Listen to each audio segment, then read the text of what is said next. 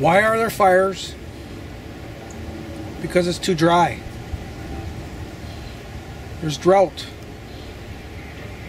Why is it too dry? Well, I postulate it's because humans have cut down the climax forests, which moderate the climate. Including in that moderation is the collection of rainwater when it does rain, and the rehydration of the atmosphere when it's dry.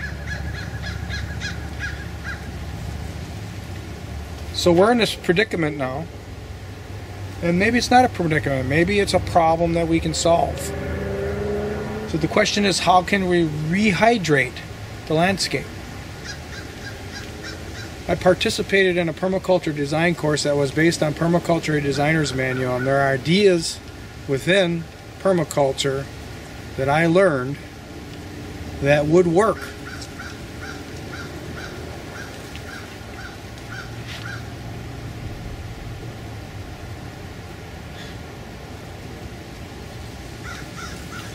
The largest obstacle that I can imagine being in the way of implementing this type of a design is how much it costs.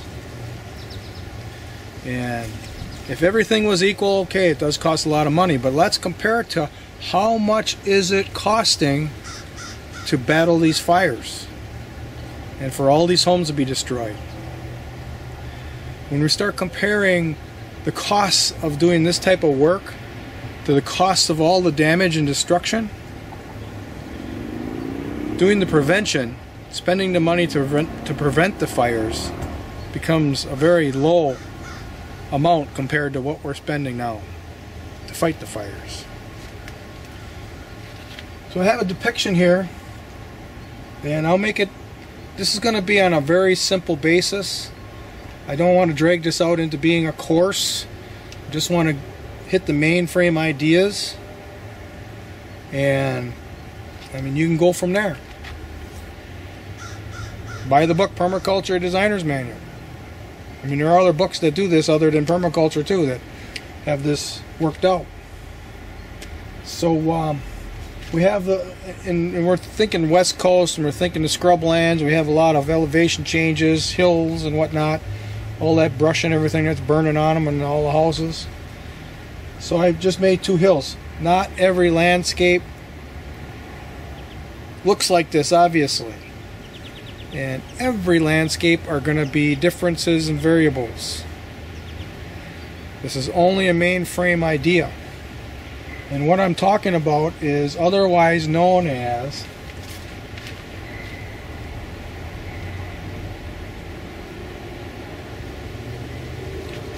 swales.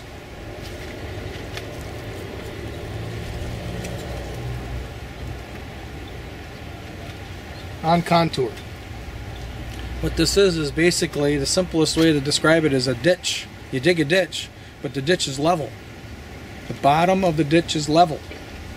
So you have to be on contour.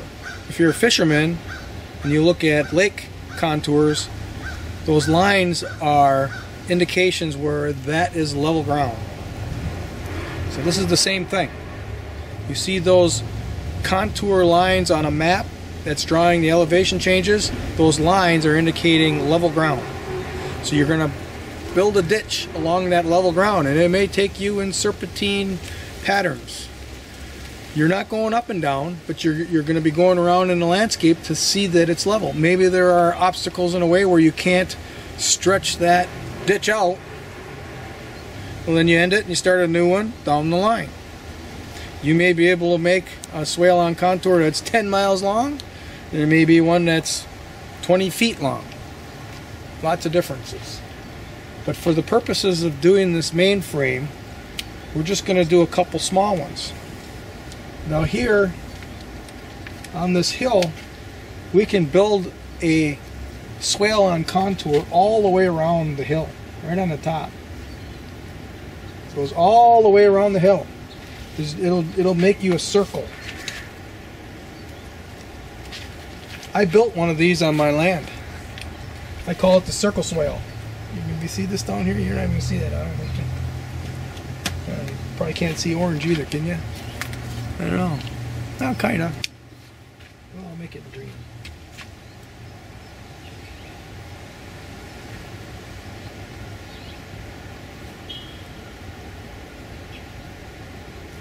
So that's going around the hilltop.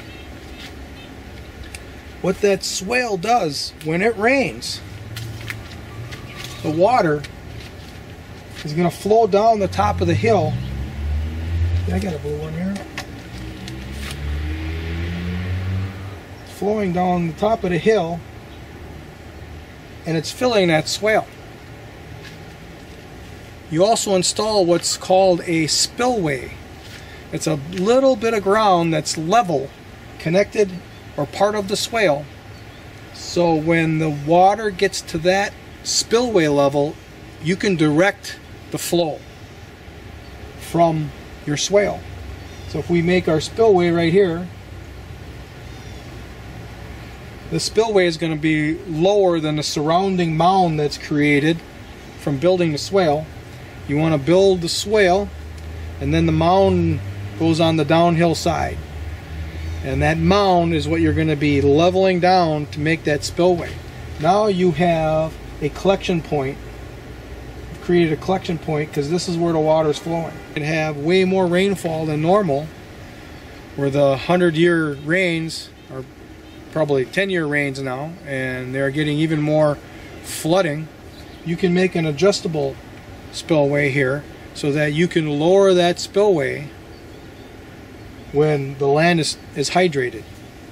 And now that swale becomes a collection point to get the water off the landscape.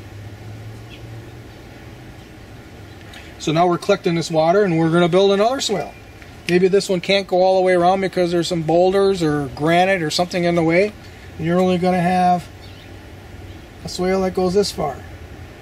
Well, now that water is going to collect into that swale that's coming down from the top, and it's going to spread out.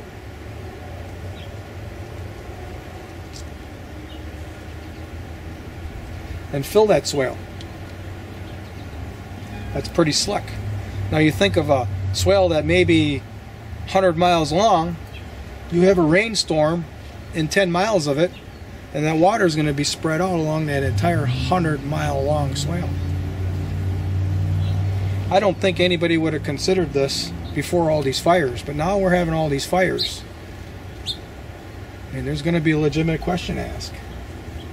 How can we rehydrate the land so we don't have fires? I mean, is that too much of a question to ask or to answer?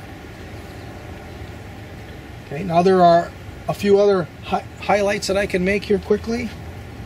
One is, maybe here there's some level ground. There's a big flat right here. It's a large area that's relatively on contour, pretty close.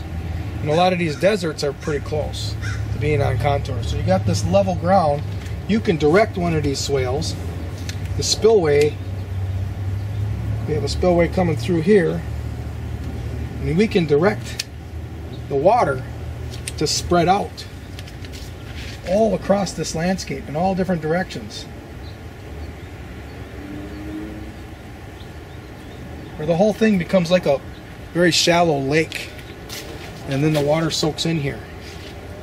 All these areas now become really good areas to plant trees that have deep roots that resist fire, because they can bring water up from very deep. I mean, some roots I've read can go 100 feet deep, even deeper, draw water up.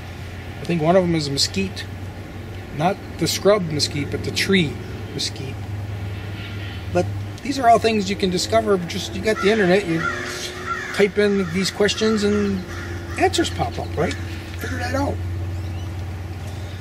This is otherwise known as a Lamonia. And then there may be some really steep gullies that would otherwise wash the water. You can build what's called a gabion to slow down that rushing water going down the landscape. Now, isn't it something? I went from, why is it too dry? Why we're having all these fires. Now all of a sudden I'm talking, well, how do we stop all that water from coming off the landscape? And that's the point. We want to slow down rainwater, and we want to soak it in. In the course, my permaculture design teacher, whose name was Jeff Lawton, he's got an online course. I mean, I'm not really shilling for him, but that's just the course I took, participated in. He said that these swales, once they're installed, it takes 7 years. So we have rainy seasons for 7 years in a row. And the soil will soak up enough water to withstand a 100-year drought. Okay. A very important piece to this isn't just that there are swales soaking in water. We also need to be planting trees. Trees are very important to stabilize the landscape. One argument against swales that I've read is, oh, the land is going to slump. Well, if you have the trees established, the roots in place, it's highly unlikely that the soil is going to slump. But let's say there's some hydrological issue there where it's going to slump even if you have the right trees there. Well, you know, a little bit of the swale slumping, that's a very minor problem compared to all these fires. Okay. And I'm thinking about the fires on the west coast of the United States. If you look at a satellite map right now, these are really minor fires compared to what's going on down in Brazil. Those fires in Brazil are just monsters. This is what we need to do. Rehydrate the landscape.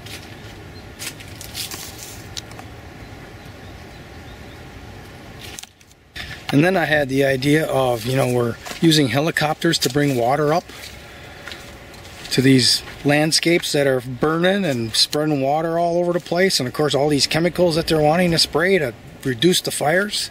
Well, instead of that, why don't we use the helicopters to bring water and fill the swales up? And even a better idea than that, why don't we make these big huge windmills, you know, like they have over like in Denmark or wherever that was, where they were pumping water at windmills, and then we pump water, another pumping station, pump it up, and fill the swales with the water that's coming down the landscape. Or maybe there'll be springs popping up all over the place because we've soaked water in the landscape. Let's just pump that right back up to the top. Yeah, I think that would work. Definitely, over time, it would be a lot less expensive than what we're doing now, chasing the fire tail.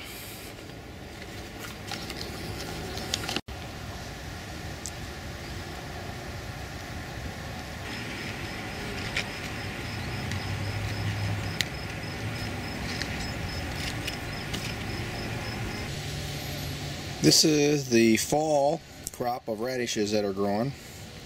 And I have one that's beginning to blossom, and that's always my cue to pull it out. So we're just going to pull this out and see what we got. Oh, we got a nice little radish. I expect the rest of these to get much larger than that. So these are the cowpeas that I planted. They did really well. It's supposed to be dry the next 3-4 days, so at the end of the dry period I'm going to clip them off at their roots and hang them in the shed. See, I've never had cowpeas before. First time I've grown them. So that's the experiment, to learn how to eat them then. And they grow so well that it's worth the time.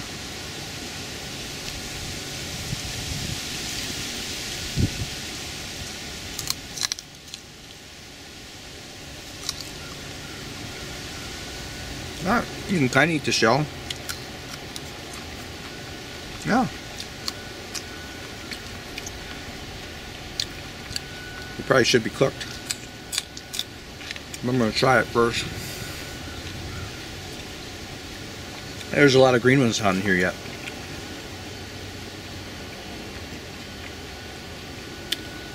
think I'm going to pick them and price them up and make a ferment.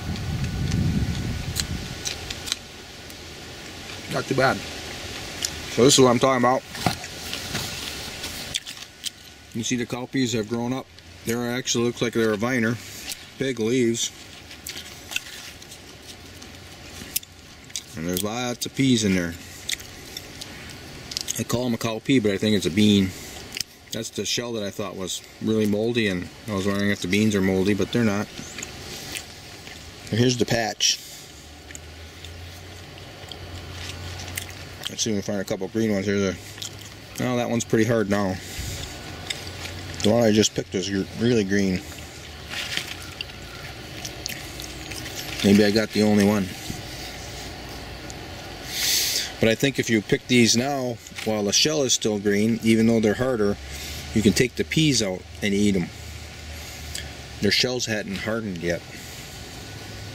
Whereas the ones in these dried out shells, you know, the shell surrounding the pea itself, not just this outer casing here, is hard. Well then, what I'm doing, what I've learned to do the last couple of years is to ferment them. Ferment beans. So I'm going to ferment these cowpeas like I've been fermenting the beans in the winter.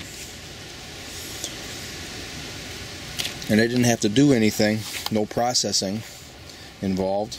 Here's the peas right here. No processing involved. They've got their own little protective shells.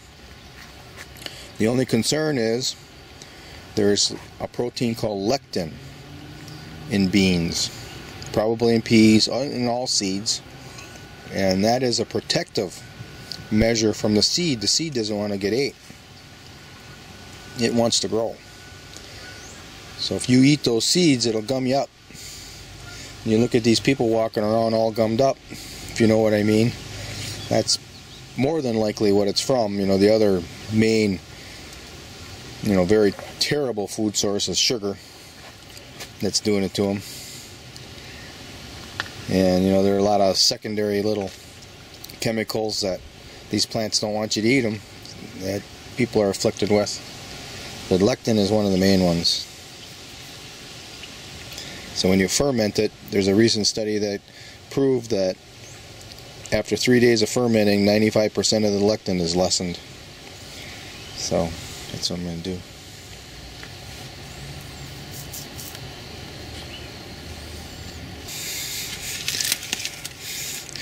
Since these maga roots are dying back, we should pull them out of here. And there's another one in there, yeah. There's another one right here. Oh, that's a nice one. Maga root.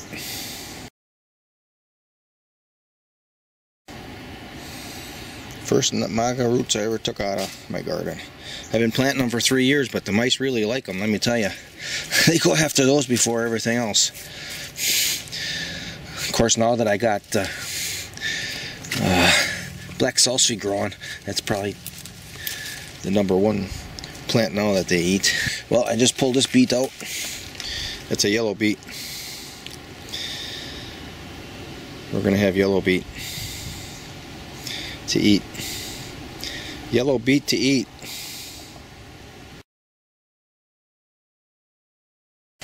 It's kiwi time. They're soft. I've been noticing that the ones that are shiny are still hard, and when they got kind of a dull look to them, they're soft. Oh wow, that's good.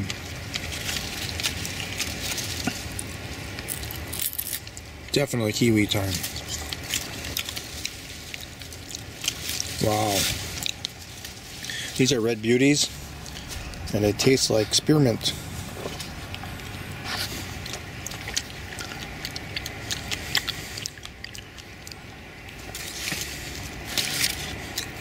I got 1, 2, 3, 4, 5 plants.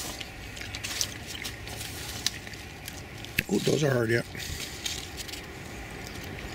5 plants that have making kiwis. This one's nice and soft.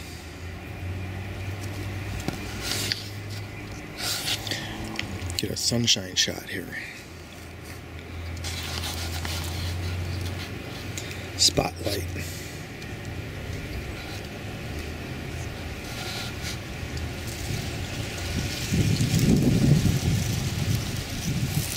Is on the kiwi.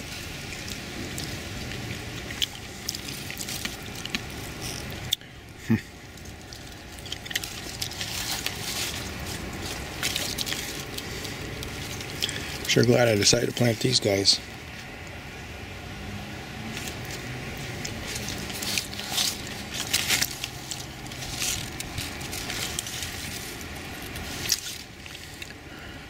There's some just out of reach. I can see a ripe up there. I'm gonna have to get the ladder out, or else I can jump.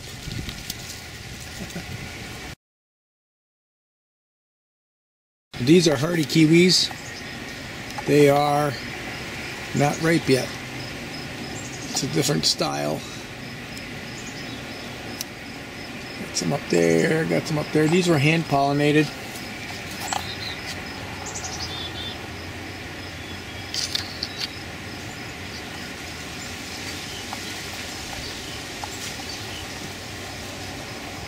I'm not sure what these are. The plant was given to me by a guy, local market gardener, and he died.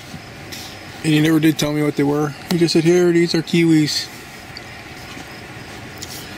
We're up here.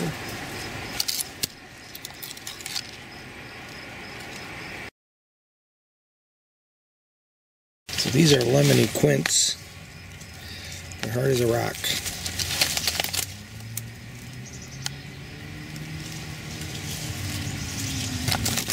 That one looks really neat.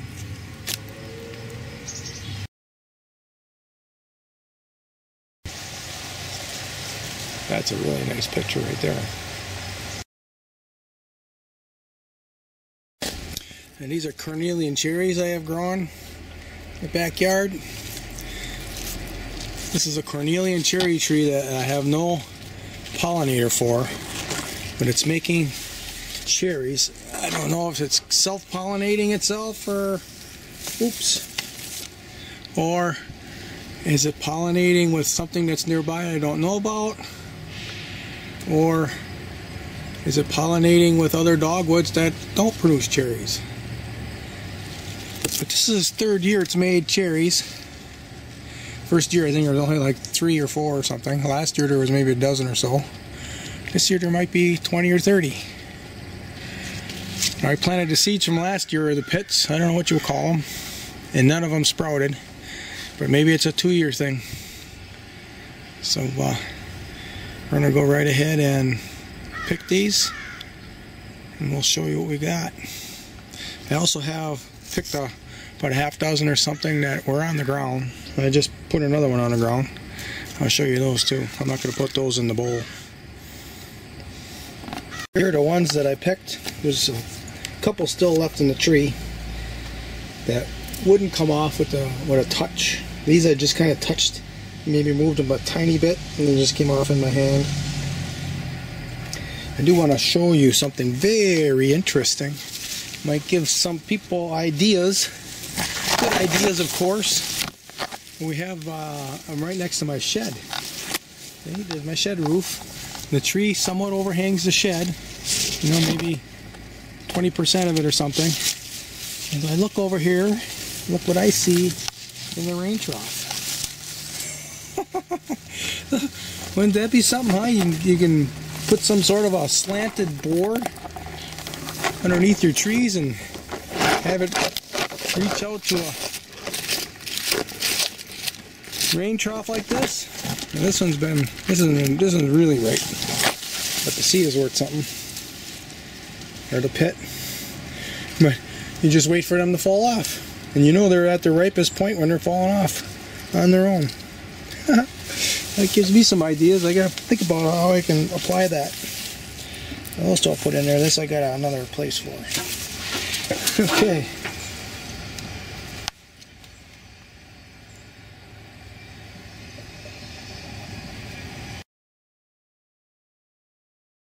This is our bowl of cherries in it. And these are the ones that were laying on the ground. So some of these I'll wash up and eat as they are, and then the ones that are really pretty crappy, I think what I'm going to do is I'm going to take them and smush them up a little bit. I've got a couple of ferments going. I'm going to take some juice out of that ferment and put those cherries and the pits of these cherries into that little ferment for 2-3 days. And then I'll plant them. Because that's what I want to do. Kind of mimic going through the intestines of an animal. I have no idea what this is. That is growing on a grapevine. This is a Fontenay gris, or gris, or however you want to pronounce it in French. I don't know what that is. Some sort of a seed ball without grapes are on them. Wow. Huh. I get a picture of the leaf with this thing here. There. Quick review of what's still going on in the gardens here in middle of September 2020. This is kind of turned into a nursery. This main crop garden number 1, I'm nursing Captivator gooseberries here and ground cherries. There's a squash growing in here right now that we're still getting squash, and it still wants to make some more. There's another one coming right down here, and that's just a little bitty thing a couple days ago. It's really putting energy to it. And then I have elephant garlic in here that I allowed to go to seed. On this side I got Siberian sea peaches, and I gotta show you these 2 trees in particular. These were girdled by mice last winter, so they were absolutely nothing when I cut them down. And now they're taller than I am. So these are 6 foot. Wow. Other peaches in here as well. There's probably, I don't know, 7, 8 of them in here. I got a couple peaches from pits from my backyard. They're growing in here. They're not doing that great because they're in the shade, but that's what they're going to have to figure out how to do. I'll be transplanting these in October after they start to lose their leaves on a very rainy day. They're heading north. I've got pawpaws growing in here. I'm probably going to transplant. There's 3 of them here. I'm going to transplant 2 for sure. I might leave one that's kind of on the shade side of the garden. I got to think about it. There's 3 grapevines here at the fence line. They're all going. They're all going to be transplanted. This pear tree that I espaliered, that, by the way, this is a great way to make cyanwood. I just bent these things down when it was young. I've got 4 of them here, and you can see they just sprout like crazy. And if you wait 1 year, those will be thick enough to sell as cyanwood. So if I take this back, well, let's get on the sun side of it so we don't have sun glare into my wore out lenses. And now you can see it. So it's like a 2D tree. There's just 4 main branches coming out of the stem. There's the stem. There's 2 branches. They're coming up. It splits into 2 more. And all of them I bent down. And then you can see all the sprouts coming out. I had actually cut all of the wood off in middle of July. So 2 months ago. And now they're making all these new shoots. And if you wait a year, now if, let's say I would have cut it in the winter time, by the following winter you'd have cyanwood to sell. So this is a really good method if you want to just produce cyanwood. So this tree is going to be going. It's an old, it's not going to, I'm not going to get rid of it, I'm not going to kill it, I'm just going to dig it out and I'm going to transplant it. It's getting out of the main crop gardens. I'm going to refocus my attention to making main crops instead of all these experiments I got going on. Shift my focus a bit because the price of food's going up. I don't want to pay that money. So here we're nursing some chestnut leaf oaks. It's got that oak sharpness to it, but it's got that overall main frame chestnut leaf pattern. Those will be going up north. First rainy day in October. That's really raining. Well, I have to wait first rainy day after these leaves are beginning to turn. What they're doing is sending their energy back into the roots. That's when I'm going to take it. And this one I might leave alone. I've got a couple of aronia plants growing in here. These are actually grafts. I have some ground cherries. I have a pretty good lineup of ramps growing in here. There is a black currant that I'm transplanting out, but I can't bring those up north, so that'll be transplanted to the back. I'll make some room. These are a hybrid willow, and they're supposed to grow like 20 feet in a year after they're established, and it'll be for coppicing whips, producing whips. And I had delivered 25, and I think there's about 20 that are still alive. That's good. I've been eating kiwi. Oh my God, has this been just a glorious plant to have in your backyard? Just come out here and eat kiwi. And I've got some potatoes left yet to dig in here. I do have some currants in here. I don't know, I might leave this one here because it's an understory to this apple tree that's on a dwarf rootstock. And we have a couple of celeriac growing in here. Getting a good bulbing action on that one. Where's the other one? Oh yeah, I got good bulbing on that one too. Back here, got another kiwi. These are medlars. I got one medlar off one of them last year. And it was excellent after you let it blet. Oh my God, it was nice too. So I'm going to be careful with these guys. I want to grow these, and I might even order some more. Okay, let's go on to main crop garden number. We're going to go to 4 because 4 is on the other side of the access road, access path. It's the closest one to 1. We're not going to walk in there. We're just going to do an overview from the outside in. We have honeyberries. Of course, they won't fruit till next year. We got apples on the edge. I got potatoes there in the background. There's a mixture of gooseberries, ground cherries, and honeyberries in along the fence line on the west side. And we have actually crops growing in here right now. We have a Swiss chard. These are fall radishes. They're doing very marvelously. I picked the first one yesterday. We have fall beets, and we have white salsify. There's actually some elephant garlic growing in there too. Skirt. On to the next one, which is main crop garden number 5. See, production is just now starting to peak. And we have our cowpeas right here. Let me take this out of the way. Those I'm going to be harvesting pretty soon. And the harvesting the peas and the beans, what I do is I clip them off at the ground, leave the roots in the ground for the nitrogen fixation, and then I hang them in the shed for a while. Let them completely dry out before I store them. The leaves will suck all the moisture out of it. There's some beets there on the end, but they're getting pretty chewed up by the mice, so I don't know how many are left of them.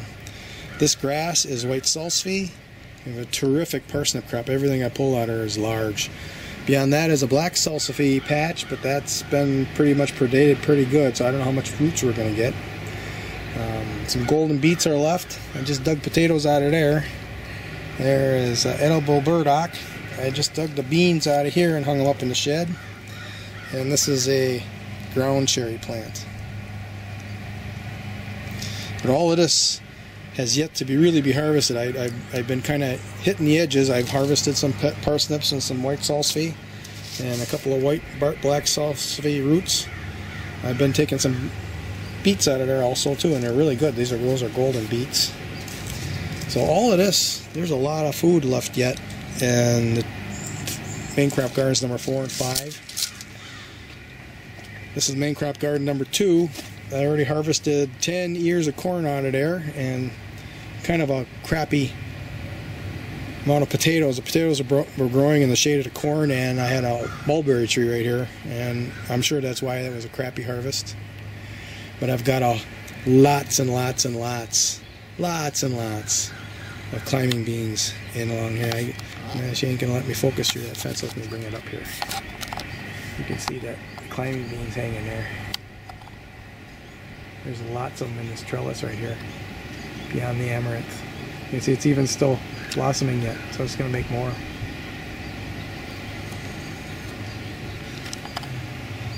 And then that New Zealand squash that's growing in the other garden, that's actually, the roots are in this one. We got some Shishandra berries, are almost ripe, getting close. These are bitter. Don't want to really eat too many of them, but they're very healthy, so I eat them. Just come back here and pick at them as you're walking around. You eat a little berry here and a little berry there. This is a composting area. I spent a lot of time describing this one. There's a lot of food left here yet to be harvested. A ton, a lot. So we're at peak. I could be harvesting it now, but I'm kind of dragging my feet. I want to try to make it into the cold season, and my basement is cold. I can start storing this stuff. This is main crop garden number 5. We've got lots of yak on. We've probably 5 times the yak on amount as what I grew last year. And then we have another trellis in the background there. It's just full of beans, climbing beans, just full. I guess we can see 1 or 2 there in the background right there. But as we go up it's just loaded. Now I like to have those dry out, in the, at least in the, if I don't dry them here, here's some more right here. If I don't dry them out here, outside, then I clip them off down by the roots and hang them upside down in the shed and let them dry out in there. Here's some hardy kiwi that aren't ripe yet.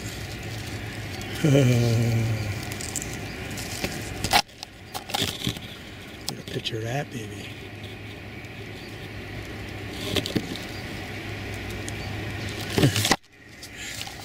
There's a couple dozen on that vine there. We hand pollinated them. Back here, I guess we can call this main crop garden number 7 now if I call compost area number 8 or number 6.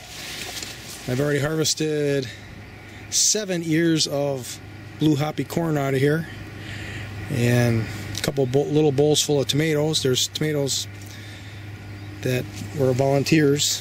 They're a wild tomato. I think it's a spin-off of the teeny toms I had last year. And there are 1, 2, 3, 4, there's 5 cobs left yet in here. And we're growing pumpkins. You can see we've got that, I forget what they call it. Well, it'll come to me after I shut the camera off. But I already harvested 1 pumpkin and there's more pumpkins growing out away from this patch. There aren't any pumpkins growing in the patch. They all migrated out of the patch and are growing in the trees.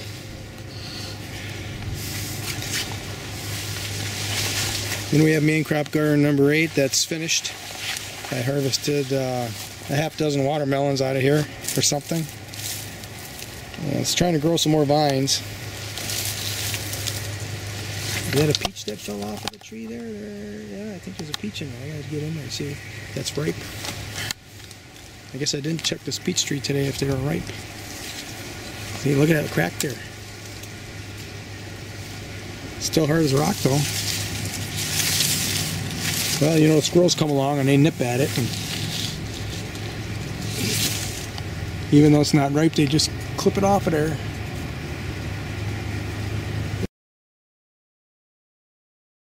Eat more homegrown kiwi.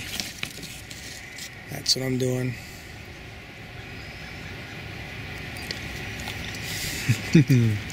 Wow. Wow. My belly's gonna pop. Oh yeah. Oh. Don't know which one to grab first.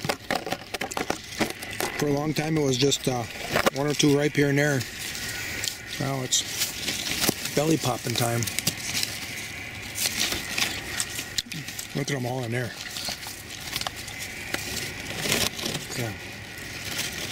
Can eat them all. Yeah. Can't see. I'm looking through the camera lens now.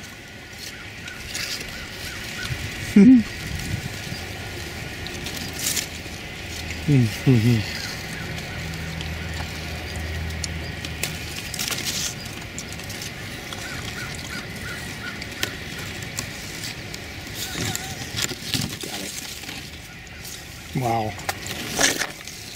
Like I have a spearmint flavor to them. Oh, look at them all there too. Oh, that one's hard. So that one's too. You see how that's got kind of a shiny, more opaque look? When you look at this one that's ripe, it's duller. Now you don't have to feel them. I was feeling them to find out what they're kind of looking at them first. Oh, there's one hiding up in there. Got it.